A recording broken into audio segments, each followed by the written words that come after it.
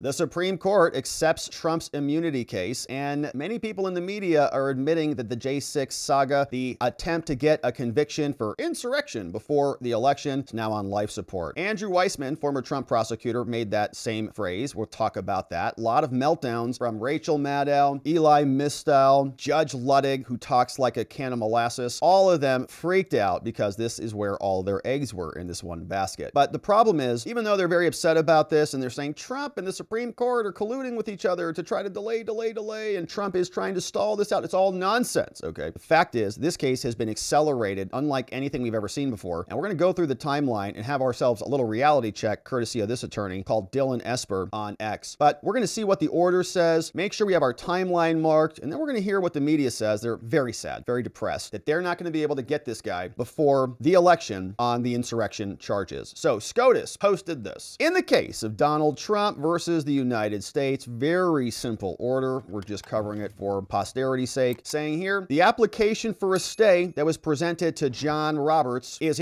referred by him to the court. Now, the special counsel, that's Jack Smith's request to treat the stay application as a petition for a writ of certiorari is granted. And that petition is granted limited to the following question. So it's almost like they're saying, hey, Jack, you win. We're going to do what you want to do. Aren't you happy? And so they accept it a little bit. It's kind of like underhanded to him. We're accepting your petition, not really Trump's. Whether and if so, to what extent does a former president enjoy presidential immunity from criminal prosecution for conduct alleged to involve official acts during his tenure in office? Great question. And I think the answer to that is a president does enjoy presidential immunity, and it's very broad, and that if you don't like an official act, you got to impeach them under the impeachment judgment clause. Then the immunity evaporates. Now, without expressing a view on the merits, this court directs the Court of Appeals to continue withholding issuance of the mandate. So in other words, Chutkan is not going to get the case back. So Jack Smith is like, "Ah!" screaming at the sky, "Ah!" until the sending down of a judgment for this court, and the application for a stay from Trump is dismissed as moot. So it's like, oh, we're dismissing Trump's request. But Jack, you win, and we're going to give you everything that Trump wants. Perfect. So the stay is granted. They're going to hear the case, and this case is going to be set for oral argument during the week of April 22nd, 2024. So mark your calendars, my friends. Petitioner's brief on the merits, that's Trump's, and any amicus brief in support or in support of neither party are to be filed, and respondent's brief on the merit. And actually, I think they're accepting Jack as the petitioner. So we got a bunch of stuff due by March 19th, by April 8th, and by April 15th. So their briefs on the merits and any amicus curiae briefs, so friends of the court briefs, so like we've covered those here from Ed Meese and others, are to be filed on or before Monday the 8th. A reply brief is due, and then of course we'll read all those briefs here, and then we'll see what's happening on April 22nd for oral arguments. And so it is causing a lot of ruckus out there throughout the media. Here is one example of this. That puts this entire case on life support. And Andrew Weismann's a former Trump prosecutor, and here's what he said about this when he was on MSNBC. Itself from any criticism, and then perhaps ruling that no, the president does not have full immunity. What is your sense of things, number one, and number two, how long this may delay the trial? Well, I'm very pessimistic. I do not have the view that they took this case because they're going to hand out a win to Donald Trump in the Colorado case, but here they're going to essentially give him a defeat by saying there is no presidential immunity in this case. Yes, of course, I think ultimately they will not grant. Right. I agree with that. Some people were making the argument that there was going to be this split. Okay, SCOTUS is going to accept both cases, and they're going to say the Colorado ballot case is dismissed. That's a stupid case, but immunity doesn't apply, so prosecute him there. Right? Kind of split it. I don't think so. I think he's going to be 2 for 2 on this. Immunity in this case, but they have given him the win because the DC case, that's right, let's just face it, is on life support now. It is really hard to figure out how this case gets to trial before the election. And I think that's the end result of what they did here. So heartache. They may ultimately say that he does not have immunity, but in fact, he will have been given immunity because the case will not go to trial before the election. Meaning the case, he has immunity because the case is not going to go to trial before the election. Because we're just going through due process, because we have millions of pages of documents in here, because we have a lot of novel legal issues of law. Biden wins wins, the case goes forward, but if he loses, the case is over. I think it's worth noting the other sort of big picture item is any normal politician, any person who was accused of a crime that they did not do would want to clear his name. And so what's happening here... Totally ridiculous, right? Why would you ever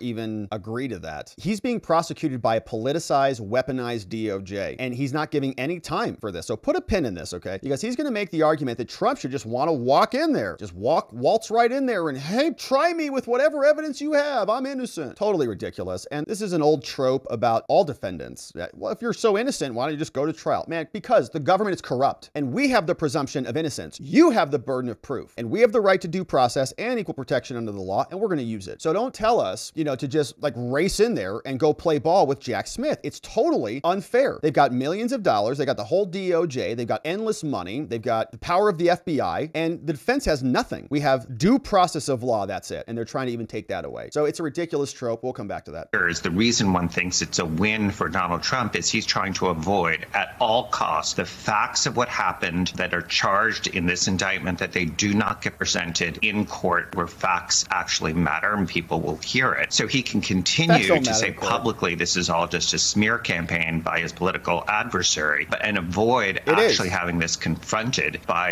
a jury to assess those claims that he's making publicly. So you guys could have brought this case a long time ago, and you chose not to do that. You chose to wait to try to time it in an election year, and now you're freaked out because Jack Smith has dropped the ball on it. Trump has validly appealed these issues, and the cases were garbage from the get-go, okay? This is why presidents haven't been prosecuted in 234 years, because it's not logical to do it, but they are so freaked about Trump winning that they have no other options. So this is another clip from MSNBC, and then we're going to respond to this. There's a great thread from another attorney, but this is some ideas on what the possible timeline might look like from this woman, Lisa Rubin. She's another, I think, attorney who has covered this case a lot from MSNBC. Let's see what they say. Remaining. When Donald Trump's case was paused to allow for further consideration of the immunity issue, there were 88 days left to trial. Judge Chutkan has publicly committed herself to giving Donald Trump around 7 months to prepare for trial. So we have to assume that she takes that 88-day remainder fairly seriously. She has also said, including through a pre-questionnaire that went out to prospective jurors in the Washington area, that this is a trial that will take around 3 months. So you have to build into the calendar that 88 days plus 90 days to try the case if you think that this is going to happen before the election. And that's why folks like me are asking the Supreme Court, why didn't you write like you're running out of time? Because time is quickly elapsing here. No.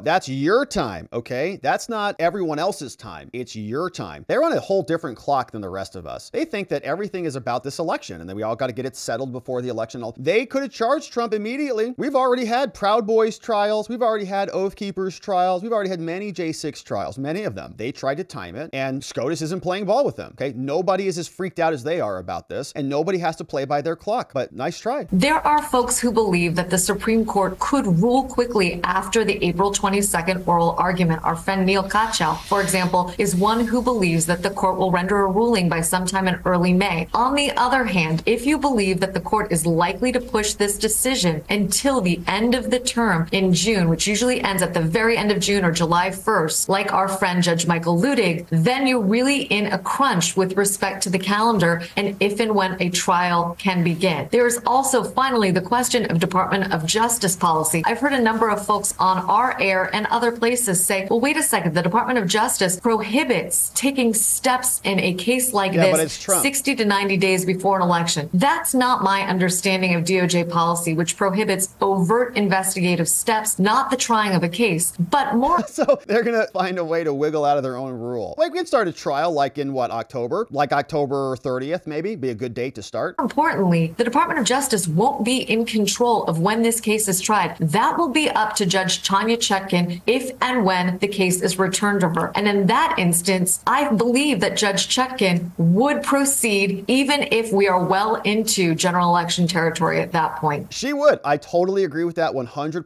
Chutkan will put this case to start a trial on November 3rd. Okay, I don't know what day that is, but she'd do it, right? Trial starts, jury selection, let's go. Because this is the end game. This is everything that they are building up to do. And there are incredible comments out there. And the best one is the why so serious comment. Why so serious? Okay, how about a reality check, okay, before we listen to some of these other wackos melt down and hear Judge Luttig talk like he's on 0.25 speed. We got this nice summary, okay? They're all freaked out about the timeline. Weismann and Lisa Rubin all freaked out. Oh, why are they going so slow? Relax, everybody. All right, this is from Dylan Esper, and he's a litigator, and he's an attorney, and he does appeals. Now, appellate lawyers are different breed. It's different, and I'm not an appellate lawyer, right? I was in the day-to-day stuff. If we had to do appeals, we went and found people to do those who were excellent at appeals. It's a whole different ballgame. So this is a beautiful summary of what's going on, and I don't get the sense that this guy's like an ultra MAGA Trumper. So, but here's what he says. The courts are slow-walking Trump's immunity claim narrative. For the most part, that's coming from non-lawyers who don't understand anything about the system, is truly angering me. So here's the real story. He says, look, President Trump was indicted last August, 2023. That's not long ago. Notably, that's the biggest slow walk of all. An August 2023 indictment for a January 2021 alleged crime is insane. And it was 10 months after Jack Smith was appointed. But apparently, Smith is a saint among men and, quote, on our team. Okay, so I think this guy's like on that team. So Jack Smith, he says, cannot be criticized. And so shout out to this dude for criticizing someone on his own team. He says President Trump's motion to dismiss, it was filed on September 29th. So August indictment, motion to dismiss, less than 2 months, okay, after the case commenced, which is crazy, super fast. And we were still talking about discovery, like 13 million pages, 8 million pages. They already had a motion to dismiss, crazy. Now, Judge Chutkan, the J6 judge, who again gets no criticism because again, she's on the right team, decided it on December 1st. So she waited 2 months. And nonetheless, to be clear, she says Judge Chutkan deserves no criticism for this. I mean, 2 months from filing to decision on a motion to dismiss in federal court is very fast. Like, that's rapid speed. Whoa. Usually you're looking at 6 months or more, but Chutkan dropped everything. Like, ah, let's go. Because they're freaking out. The clock is ticking. That's like, wow, like way fast. So this case was then expedited. And he says, you know, Trump had a right under the law, which they don't, you know, most people don't care about on the blue team anymore. He had the right under the law to appeal this ruling to the Court of Appeals and to stay the trial court proceedings while he did it. Now, you may not like this rule, but it applies to anyone raising an immunity defense, not just Trump. Now, President Trump took his appeal and the court concluded briefing in just 1 month. 1 month for all of that. And then they held oral arguments on January 9th and decided the case February 6th. This is lightning fast. Most Court of Appeals cases take about a year to a year and a half between commencement and conclusion. A year to a year and a half at the Court of Appeals. And further, the DC Court of Appeals itself broke a norm to speed up the case even further. And nobody even criticized it for breaking this norm. Why'd they do that? It's a technical issue, but the mandate is the date on which the Court of Appeals judgment when it goes into effect. In a normal case, if you're like a normal defendant and you're not Trump, which is below the law all over the place, he's constantly below the law, like way below. You get 15 days in a normal case to petition the court to rehear the case in case some error was made, right? 15 days. Or to suggest that the full court, the Court of Appeals, rather than the 3-judge panel, this was the en banc, that they get to hear the case. And then the decision takes effect 7 days after that. But guess what? The 15 plus the 7, that's 22 days, right? Wrong. Sorry, Trump, you don't get it. The DC Circuit panel took those 22 days away from President Trump. Again, he's below the law. You don't get those. It did so even though we have no idea if the full DC Circuit panel, the en banc, actually might have wanted to even hear the case. And now we don't have that at all because SCOTUS has just taken it. But it doesn't matter, said the panel at the Court of Appeals. We're not even going to let you make that request. The decision takes effect immediately. And so President Trump was forced to file immediately to the U.S. Supreme Court. Now, even here, his time was cut. When you're even with the law, normally you get 3 months to file a petition to the Supreme Court. The DC Circuit gave President Trump a week. 1 week. 3 months, a week. Once again, is below the law. Again, enormous speed. Crazy. President Trump then filed his application to SCOTUS to take the case on February 12th. SCOTUS then they decided within 16 days to grant the application. It's like, whoa. And then SCOTUS set a highly expedited briefing schedule. It says normally a case that is taken by SCOTUS on February 28th will be briefed all through the summer and the spring. It'll be heard in October when the new term starts, and it would be decided the following January. That's next year, 2025, in a normal case. If Trump was at the law, we would be having this conversation a year from now, but we're not because he's below. But SCOTUS held all the briefings will be done by April. Again, insane. And it will be orally argued the week of 4/22. That sets up for a decision in early May. A motion that was filed, okay, just to be clear, a motion to dismiss, which was filed in September, goes through all three levels of the federal court system and it gets decided by May. That's fast. You want to know what regular order looks like? Well, Judge Chutkan takes 6 months to rule on a motion to dismiss, and she rules on it the last week of March 2024. The DC Circuit appeal takes a year, and it's decided in March 2025. Throw on another month for the en banc denial. Trump's petition for certiorari to the Supreme Court hits in spring 2025, okay? And his petition is granted. The case is briefed in the summer and the early fall. It's argued November 2025, and then it's decided in March 2026. That's what regular order looks like. This case has been expedited by almost 2 years, but still the Weismans and the Rubins and the rest of them, they all just cry from the, I can't believe it. And this is absolutely right, by the way. Look at any other case in the Supreme Court. Just go back and rewind the clock. Go find when the case started. It's years ago. You have complex drug cases at felonies at local state levels that take 2 years. I've worked on many felonies that were drug crimes, that were minor crimes, that were years-long cases because of what's required. Designated complex, continuances all over the place. It takes forever. And those are like minor cases that don't have 13 million pages of documents, for crying out loud. So the fact that we've gotten this fast has been insane, right? It's a violation of due process. We've been screaming about it forever. It is dumping all over his rights. He can't prepare. How can you defend yourself if you don't have any time to prepare the case? They've had years. Trump has had zero. And if you want to argue that a 5/24 decision is still too late, well, SCOTUS only controls the last 3 months of that delay. And so the rest of it, blame the liberal Judge Chutkan and the DC Circuit, and especially the DOJ. The DOJ didn't bring this case for 2.5 years. They waited because they wanted to hit it in the middle of an election. They did it intentionally. It says, seriously, the court system took almost 2 years off a case that the DOJ took 2.5 years to bring. It's disgusting. The Supreme Court itself took 8 months off the case, and we're blaming the Supreme Court. This is utterly wrong. The reality is, once the DOJ decided it would take 2.5 years to bring the J6 charges, the goose was cooked. And that is the case, even though the federal courts, including SCOTUS, tried to pull it out of the oven quicker at the end. Boom. What an awesome thread. Okay. Very grateful for that thread. Shout out to Dylan Esper. Please follow this person at Dylan Esper, Dylan ESPER on X. And of course, I retweeted it up there, reposted it. Sorry, Elon, don't ban me on the X platform. And so go give this dude a follow, right? Really great analysis and absolutely true. And we have been making this point for a long time here. Remember, in one of the original motions from Trump's defense, they said that Walmart versus Visa took like 7 years to litigate and had like 7 million pages. Trump had like 13 million pages, and they wanted to get trial in March. Chutkan wanted trial in March. These people are psychopaths, all right? They are violating due process of the law. They are not giving the defense the fair opportunity to even defend themselves. And it's like the Count of Monte Cristo, man. It's disgusting behavior, and they're doing it because of Trump. It makes my blood boil. All right. Now, even in spite of all that, okay, these whack jobs are still melting down because they want to use the power of the state to stop their political opponents. And let's listen to Rachel Maddow and watch how she hyperventilates over the sand grasping through her fingers. The court, as the Supreme Court of the United States and a rational actor and a decent one, that was a reasonable supposition, and it just turns out they're not that. Incremental bit of progress here. The important question here is not whether the Supreme Court is going to decide that Donald Trump and all presidents are immune from prosecution for things they commit, crimes they committed while they were president. I mean, it would be fully insane for them to actually side with Trump here, right?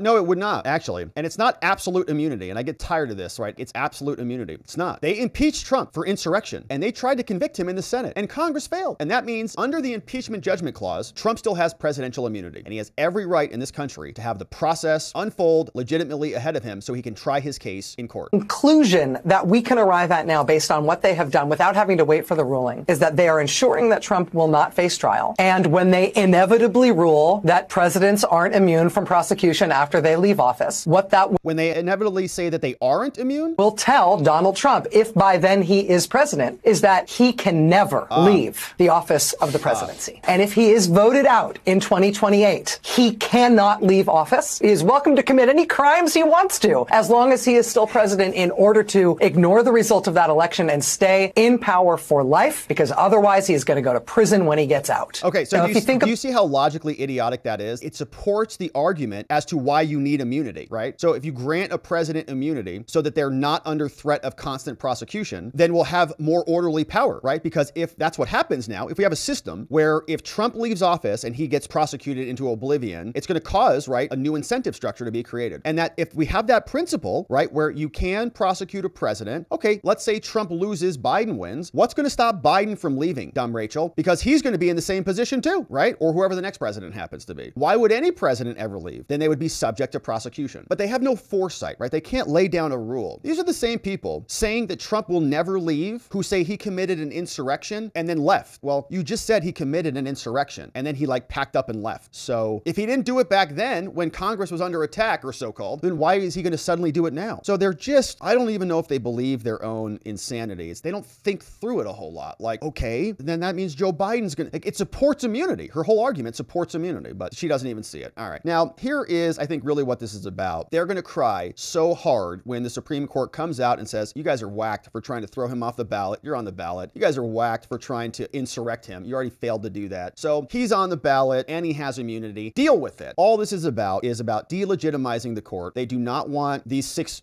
Republican justices, conservative justices up there. They want to minimize them. They've been working on this forever and they're laying the foundation for it. Here is this guy and this hairdo explaining how destroyed we are. And look at this chyron back here. You see Donald Trump versus the United States. You see how they do that here? That's actually not the case name, right? I mean, maybe that's the appeal name. It's flipped around, but they try to frame it like Trump versus America. So, these names flip around, like the legal captions flip around based on the appeal, but they try to say Trump is attacking America, right? This is all being framed for political gain. And here's this very unwell individual here ranting. Then the appeals court gives a bulletproof ruling, as Dahlia says, and they still decide to take it up. What it says is that they are... It was not a bulletproof ruling from the DC Circuit, okay? Those 3 ladies didn't even want to sign their names. That's how bad the case was. And I'm tired of hearing that. And by the way, if the case was amazing, then SCOTUS would have just left it stand. And we would have known right then that there was no immunity. It was a beautiful case. They settled everything. But even their opinion was terrible. It was logically inconsistent. And whatever standards they set, right? The idea is we have to set a standard for Trump and the next guy or a woman, whatever. We have to set the standard so it is eternal. We got to live with it. They don't think that way. They just want this case. They just want Trump like destroyed. Whatever the collateral consequences of that are can be damned. But they didn't even sign their name to the opinion, right? These are all like one-off individual attacks and they haven't articulated the bigger thesis. And that's what SCOTUS is going to do. Corrupted political actors who act in bad faith. The reason why people like Mark and people like Dahlia seem to have a crystal ball is because they're real, because they're realists and they understand the court for what it is. And at some point, people in the media, people at home, and people sitting in the White House have to stop pretending that the Supreme Court is some kind of benign, trying to do its best institution and start to realize that there are 6 Republicans, not conservatives, Republicans on the Supreme Court who view it as their job to help the Republican Party. And until we do something about that, until we take away that power, until we draw the line on them there, they will continue to do this. They will help Trump. They will take away abortion rights. They will end affirmative action. They will liberalize gun rights. They will do all of it until we stop them. And somebody needs to start listening in the higher echelons of the Democratic Party, because we will keep losing every day we allow these 6 Republicans in robes to rule over all of us. Wow. So he's very upset about that, isn't he? So somebody needs to do something about those Supreme Court judges or else we're all going to die. Everything's going to fall apart, right? They are freaked out. They're freaked out because they know that this is their last gasp. They're doing everything they can to stop him. And if the Supreme Court is not going to let the J6 case go to trial because they're actually reviewing it, all is lost for them. Here is Judge Luttig. We'll only listen to about a little bit of this because I know we can only tolerate so much. He speaks at 0.25 speed like molasses spilling out of a can. Immunity case. Well, thank you for having me with you this afternoon, Nicole. I'm just hearing this moment. I just heard it in my ears. Look, this is a momentous decision just to hear this case. There was no reason in this world for the Supreme Court to take this case. The three-judge panel of the United States Court of Appeals for the District of Columbia had written a masterful opinion. It was terrible. They didn't even sign it. Denying that the president's claims of absolute immunity. Under the Constitution and the laws of the United States, there's never been an argument that a former president is immune from prosecution for crimes that he committed while in office. On the more practical level, there's no precedent because it's never been prosecuted. The Supreme Court is capable of deciding this very quickly in time that the former president could be tried before the election. But today's decision makes that much more unlikely. Just explain that for me. Oh, no. The road. If they had refused to hear it, the appeals court ruling would have held. Would have gone back to Chutkan. Judge Tanya Chutkan could have scheduled her trial. Yes, and that's what I had expected the court to do, as had many other. Well, you were wrong, okay? We all knew you were wrong. You guys are wrong constantly. I don't know anybody listens to these guys, actually. They said the same thing about the Supreme Court Colorado case. They said that, that was beautiful. Democrats in Colorado did an amazing job, and there's nothing else to even think about on that one. Yep, they accepted it. And even the lefty judges, even Ketanji was like, well, this is kind of ridiculous. It says no president in that list, so why doesn't it say it, And there was a lot there, but they're dead wrong again. SCOTUS obviously accepted it because that opinion from the unsigned judges, apparently it wasn't so masterful there, Judge. Observers of the Supreme Court. That's why it is very significant that the court has decided to take the case and hear it. Oh man, they're all so depressed about it. It's just beautiful to watch. Well, maybe you should actually think about the Constitution and about the format of our structure of government before you guys just start filing a bunch of insane motions and insane prosecutions that are not based in the law. Don't prosecute based on politics, and you wouldn't be here so depressed. But of course, this is good news. We're going to be here continuing to cover this. We do have briefs that are scheduled coming out very soon from both sides, and when they drop, we're going to be covering them in depth. So, my friends, thank you for subscribing wherever it is you're watching this. Thanks for also checking out some of the links down in the description below. We do members-only streams in the morning. We'd love to have you watching thewatchers.locals.com. We have an amazing community, and we do a lot of fun stuff, including Saturday shows. So come and join us. We also have watcherlodge.com, our sovereignty and self-development community, linked below. And if you want to sign up for our daily newsletter, you can do that at robertgovea.com, all in the description. My friends, thanks for subscribing and liking this video, and thanks for inviting someone to come over here and join us when we go live, and we'll look forward to seeing you back here on the next one.